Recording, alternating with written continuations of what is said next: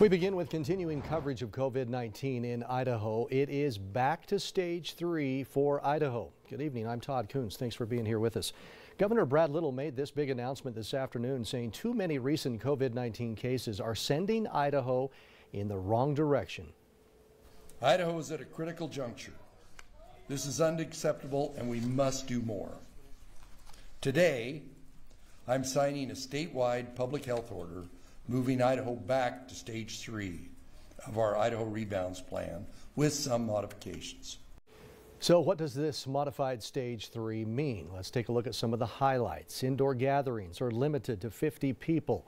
Outdoor gatherings are limited to 25% capacity. Physical distancing is in order for all gatherings.